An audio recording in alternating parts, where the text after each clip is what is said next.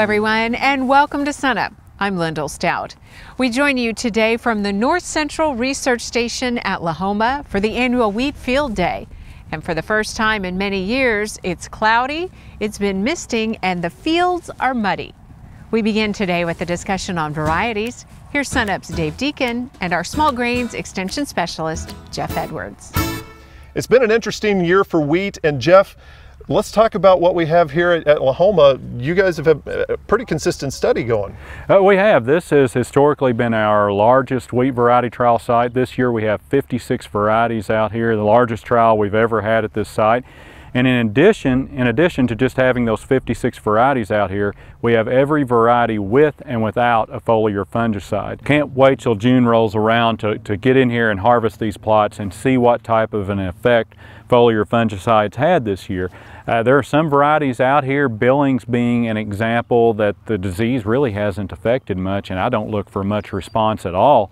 And then we have other varieties, Pete or Garrison being an example, where I expect to see a very large response, maybe 20 or 25% increase with yield for using a foliar fungicide. Who would have thought that there would be that much difference between foliar and non-foliar? We certainly didn't expect it earlier in the year, and that's one thing that's catching a lot of our producers in Oklahoma this year. At the time when we really needed to make those foliar fungicide applications, we were still extremely dry, right, and we were in pretty dire straits. So growers held off, and understandably so. They didn't want to put more money into the crop. Then we started getting rain, and we have had an ideal environment for stripe rust. Cool conditions, a lot of free moisture, and it really came on, and we're past that fungicide window mostly in Oklahoma now.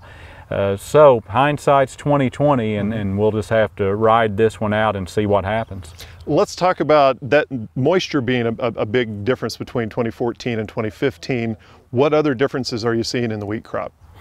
Well, this year we're certainly, with the moisture, we're going to have a much better seed set. I think we'll have much larger kernel size, so we're going to have better seed quality going into the fall and also going into the mill as well. No disease last year.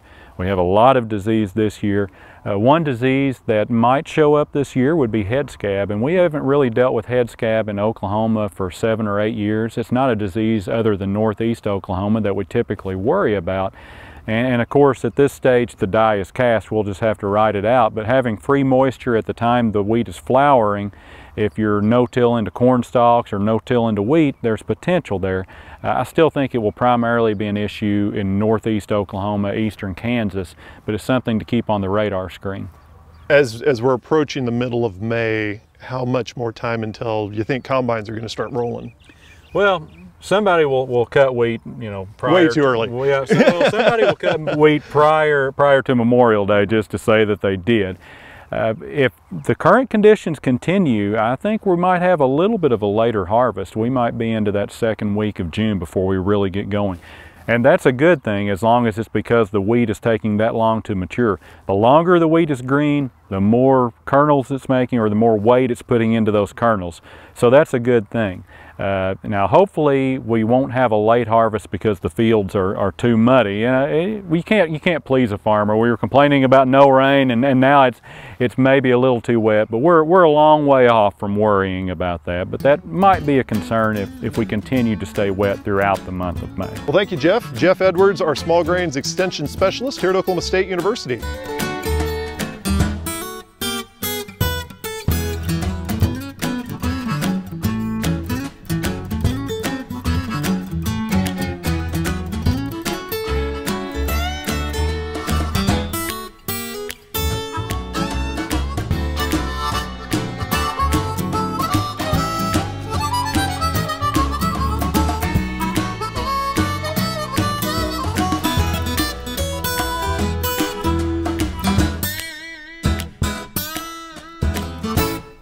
I'm Al Sutherland with your Mesonet weather report.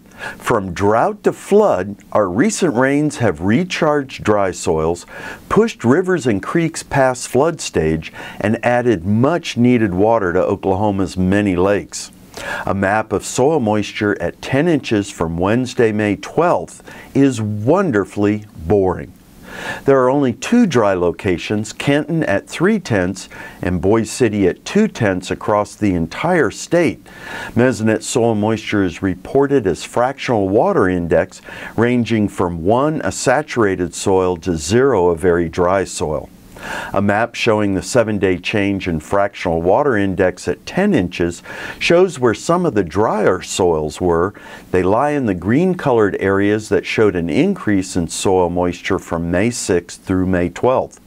A map of the percent of plant available water from the surface down to 16 inches is equally wonderfully boring. Dark green indicates very high soil moisture. Most locations are in the upper 90s to 100% of the water they can hold. More rain on soils that are already at water holding capacity means more runoff will continue to fill ponds, streams, and lakes. Here's Gary with a look at the latest drought monitor and Oklahoma lake levels. Thanks, Alan. Good morning, everybody. Well, we've certainly gotten the rain we wished for, and then some. We got more than what we bargained for in some places, need a little bit more in others, but we also have a lot of drought on its way out across Oklahoma.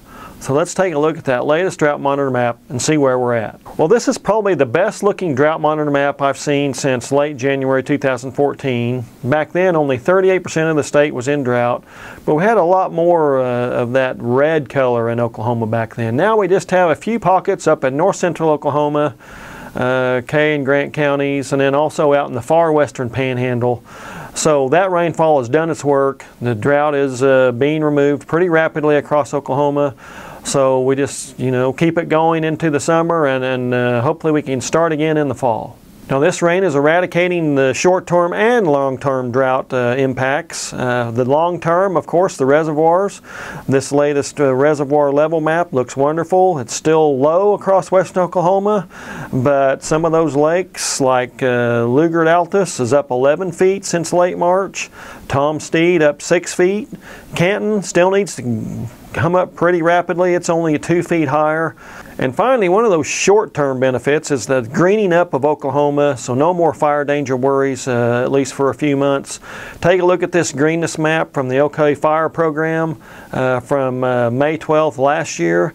You can see all that orange in the northwestern half of the state. That was when we were having all those fires across the northwestern half of the state. And then if you look at the May 11th map for this year, you can see basically almost the entire state nice and green, no fire danger, too much water in places. That's a good problem to have in some cases, but the short-term and long-term impacts have been alleviated to a large degree.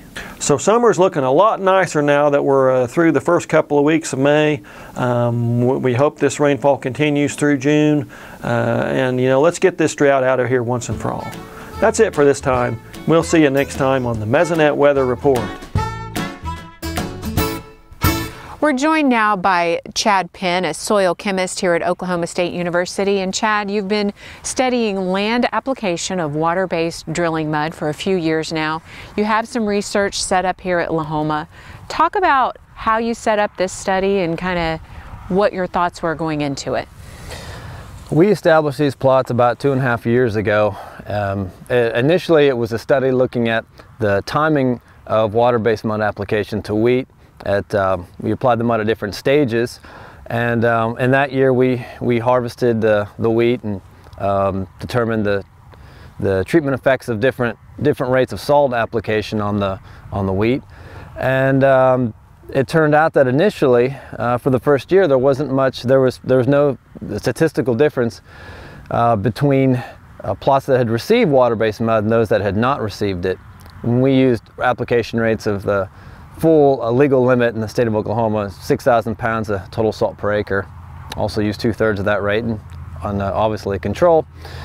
And then the following year, we didn't apply any more mud, but we maintained the plots and we continued to monitor them and also monitor the soils. And the bare spots, we had these bare spots that developed from excessive sodium absorption ratio, or in other words, the soil became saturated with a bit too much sodium in these spots.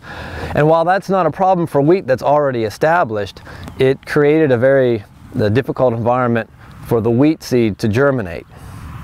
So it turned out that when Google took their aerial imagery in March of 2014, we could actually see the overlay of the plots. We could actually determine, we could overlay our plots on it and see the plot treatments. We could see a lot of bare spots even from the satellite images. So is that concerning to you as a researcher? Yeah, this is information that we didn't, that I was oblivious to. The first year when we applied it to a standing wheat crop, we didn't really see reductions in yield and everything was fine. At that point I hadn't been thinking ahead of what might the soil environment be like for a germinating seed. The salt leached out mostly, and we thought everything was fine. Also our grass plots, which we have established at the Lahoma station, and in follow-up years there was no problem with those either. But again, the difference between wheat and grass is obviously with wheat it's an annual crop and you're trying to germinate, sow a seed every single year. With grass, you don't have that problem. But we would have never known this if we hadn't maintained these plots and continued to monitor them. Most of the bare spots have gone away. We'll have more information after wheat harvest this year, and it's absolutely necessary to have rainfall, adequate rainfall to kind of recoup that soil and move those salts out of the profile. If a producer is considering having drilling mud applied to their land, what should they consider? The most important thing to consider is the quality of the operator. There's many different land application companies throughout the state, and some of them are very high quality, extremely professional. However, there's evidence of a lot of land application companies that do not have very good quality control, and as a result, unfortunately there's a fair number of sites that end up having problems where the soils become burned up from excessive salt application. So do your homework. Yes, the best thing to do is check with your neighbors to see what their experience was like. Now you've studied this a couple of years, you're entering into year 3. What will you look at now? We'll make a decision after the wheat harvest this year. Okay. If we continue to see differences in yield between plots that receive the highest rate of mud, 6,000 pounds of salt per acre, and the control, then what we might do is till half the plots. Part of the reason why we see some of these bare spots is because we didn't till these plots. We did that on purpose because we wanted to be able to come back and measure exactly how far the salt has moved through the soil profile. Again, if the yields are low this year, we'll probably till half the plots and compare it. Okay. And you and the team have put together some fact sheets and more information that producers can access, so we have those available too? Yeah, there's a couple fact sheets, I'm working on a couple more, and there's also a webinar that's posted on OSU's extension website. Okay, Chad Penn, thanks a lot. Keep us posted on how things turn out here. And for a link to those fact sheets and for more information on water-based drilling mud application, go to sunup.okstate.edu.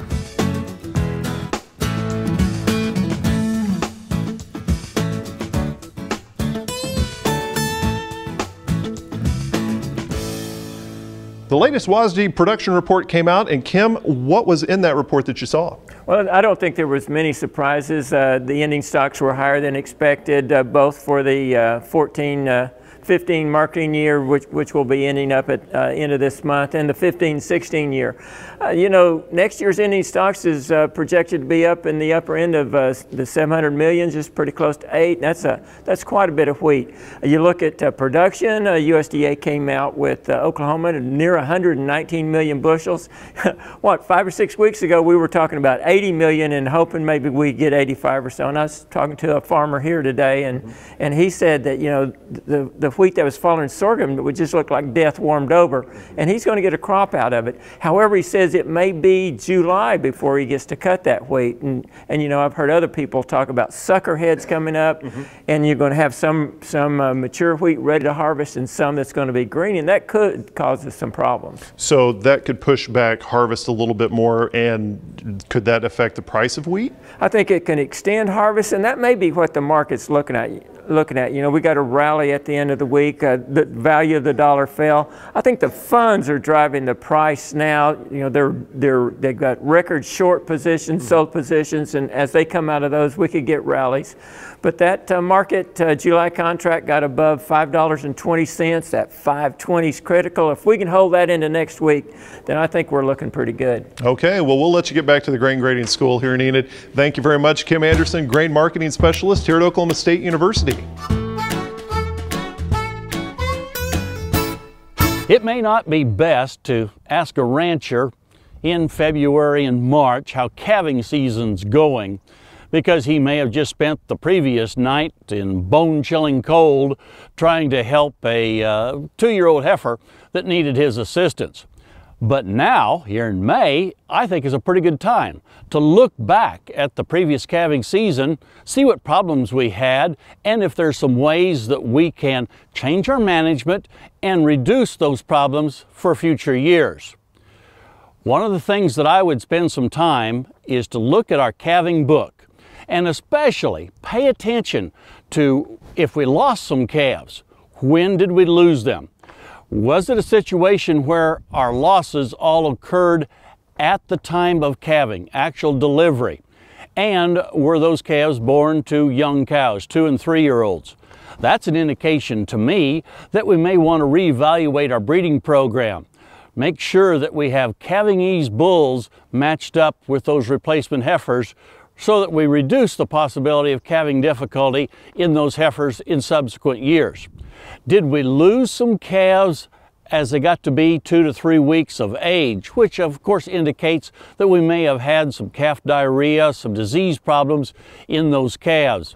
Then there's some whole different management ideas that I think we should take into consideration to try to prevent that from occurring in the future.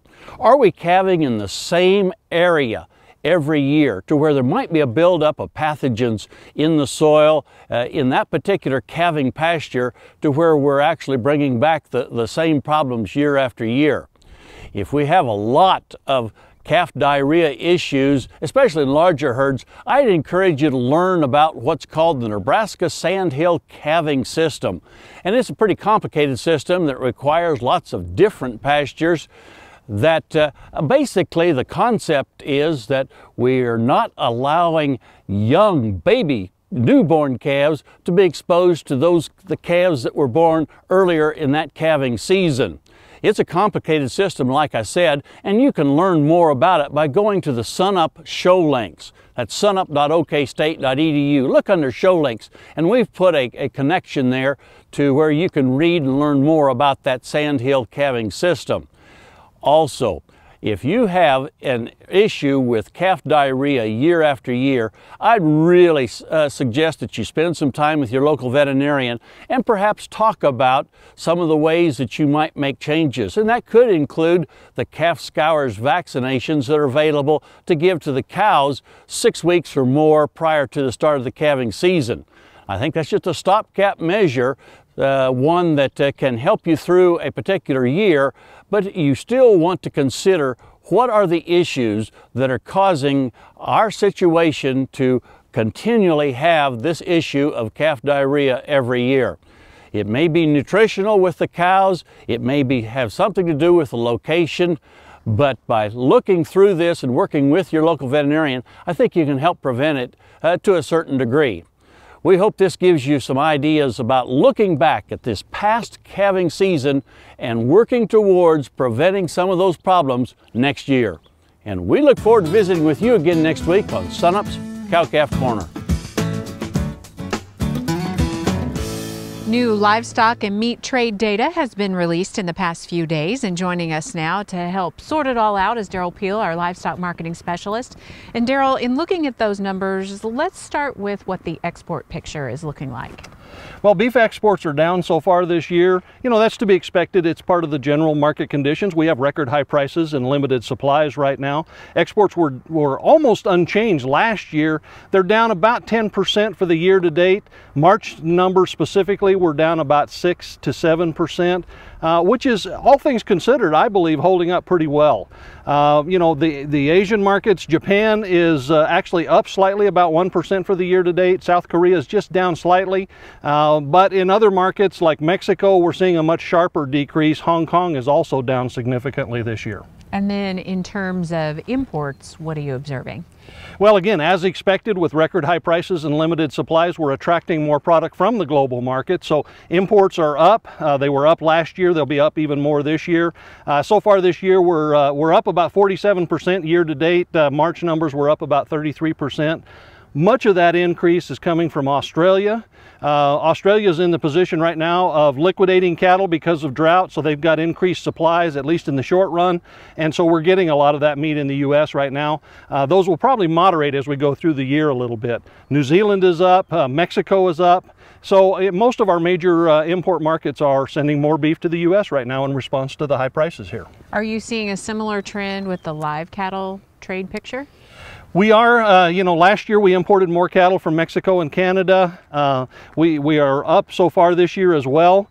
You know, imports of cattle from Mexico are all feeder cattle. The thing that's changed from last year to this year in both the Mexican and Canadian cattle import situation is that we're getting less females from both of those countries this year. The heifers are down, so it probably is an indication that we're seeing some herd expansion beginning in both Mexico and Canada. And then in terms of beef demand, I know this time of year we like to grill out, and as we head into summer, is that impacting beef demand overall? You know, beef demand appears to be very strong, and this despite concerns we've had, particularly in 2015 with increased supplies of pork and poultry. Exports are down for both of those meats, so we're consuming more of that increased production in the U.S. And yet, despite that, beef prices are high. The calculated beef demand index for the first quarter of this year was up sharply, and so it says that you know, with limited supplies of beef, demand remains very strong for that available supply, despite the fact that there's lots of pork and poultry out there as well. Okay. We head into grilling season. Of course, we love this time of year. Daryl, thanks a lot. We'll see you again soon. You may be familiar with the old rule of 2 pounds of N per bushel, but Brian, that may not be the rule anymore. Now, you know, the yield goal estimate, 2 pounds of N per bushel, that rule of thumb is significantly better than just a random guess, right, pulling it out of thin air. But it's not the best case scenario. The long-term trials that we have across the state, especially here at Lahoma with the 502 that was started by Dr. Billy Tucker in 1970, provides us so much information to look at nitrogen response and nitrogen need over time. So while if we average 10 years, 15 years of data, it'd probably come out to 2 pounds of N per bushel right at that mark. But if we look at every year by itself, separate it out, we go from years where 1 year it took 1.1 pounds of nitrogen to produce 85 bushel of wheat, while 2 years later it took 100 pounds of nitrogen to produce 35 bushel, which is basically 3 pounds of N per bushel. So our year-to-year variability, due to soil moisture, due to rainfall, due to environment, due to all these factors goes in together, it really does not keep that 2 pounds of N per bushel. We as producers and as as managers of the environment and of our soils and of our systems need to do a better job of accounting for the temporal variability. Right now, precision ag is all about spatial. We get it in the right place where it needs to be across the field. That's not the whole story. We need to also think about the right year and the right time. And with that, it leads into the perfect transition to Enrich Strip and Green Seeker sensor. Right. You know, that's what the Green Seeker and Enrich Strip gets at, is that right year, the right rate for the right place in the right year. Well, and this is a tool that's been, you know, going on into producers' fields over the past 5-10 years, and it's showing promise. Yeah, we've been doing Enrich Strips since 2002, 2003 across Oklahoma. We've got 500,000 acres approximately in the state right now. I'd love to see 2.5 million. It's such an easy process. There's no reason why we don't have more acres. Whether they use a Green Seeker sensor or not, it's just it's an easy guide. If you see a strip that's greener and you know there's more nitrogen there, we apply more nitrogen. If you don't see it, you can make that call. Do you want more nitrogen or not? Okay, and speaking of some of the nutrients going into the soil, we've had quite a bit of rain, and back whenever it was really dry, you said don't put anything down, the soil's not ready for it, but has this recent moisture zapped that? So what we'll see with this recent moisture is kind of a 2 or 3-fold. One, we have the leaching process. We have been getting the slow rains pushing our mobile nutrients down the soil profile. So that means our nitrate, our sulfate, our chlorides, our borons are moving down the soil profile. Are they out of reach? It depends on what you're talking about. You know, we'll move down the profile. There'll be some left in the top. We aren't just completely depleting our topsoil, but the N, the S, the chloride, the boron, it has been moving down. If we go into a dry spell, it's going to come right back up. Okay. One thing that we has happened is that we've gone from a dry soil that may not have had much soil moisture and re-wetted it. And with going into the summer, this late spring, going into summer, we're going to have temperatures. That means we're going to start breaking down organic matter or tying up. So we're kicking our nitrogen cycle and the organic matter cycle into gear, whether it's breaking it down and tying nitrogen up through immobilization or whether we're releasing it through mineralization. Are you seeing a difference between conventional till and no-till when it comes to that? Yes, no. As much as anything, it's been more of a cropping systems. Okay. Things falling summer crops this year tended to have much more of a higher nitrogen need. The summer crops benefited from a really good release of organic matter last year. So I saw a greater need in those falling summer crops than I did falling winter crops. The no-till is more of a moisture management. Some of the no-till acres held on a little bit longer in some cases if the previous crop had been terminated right. And so the demand was a little bit higher because they had grown a little bit more. Okay, so takeaway is the old rule of thumb on N may not be true, but the green seeker and the enriched strip is the way to go. Absolutely. Thank you, Brian Arnell, soil nutrient specialist here at Oklahoma State University. Thanks so much for joining us this week. A reminder, you can find us anytime on our website, sunup.okstate.edu, and also follow us on YouTube and social media. From the North Central Research Station at Lahoma, I'm Lyndall Stout, and we'll see you next time at SUNUP. We leave you with a few parting shots from Lahoma, where construction will soon begin on a new research facility, honoring the life's work of the late Raymond Sidwell, who managed the research station in the heart of Oklahoma wheat country from June of 1980 until his passing in December of 2013.